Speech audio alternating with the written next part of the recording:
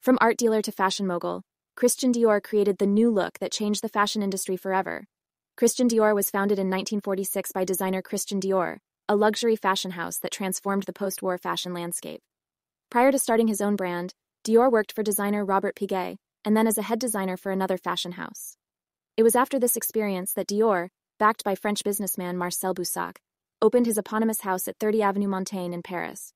The first collection, named The New Look, revolutionized fashion with its elegantly feminine aesthetic, featuring full skirts, tiny waists, and soft shoulders as opposed to the utilitarian styles of the wartime era.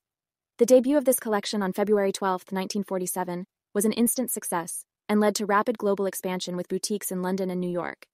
In its early days, Christian Dior emerged as a leading fashion house, setting trends and capturing the hearts of fashion enthusiasts worldwide.